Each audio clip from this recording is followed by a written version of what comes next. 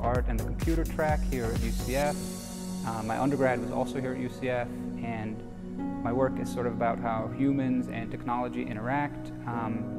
When I started, I really was lacking content in my work, and doing my MFA here really helped to kind of find the answers as to why I was making my work. And so this sort of connection that humans have with technology is sort of something that I've always been fascinated with, and the work is meant to serve as both an homage and also a kind of a warning of technology and our ever-increasing dependence on it. And I'm trying to kind of ask questions of at what point is technology helping us, and at what point is it potentially destroying us as humanity.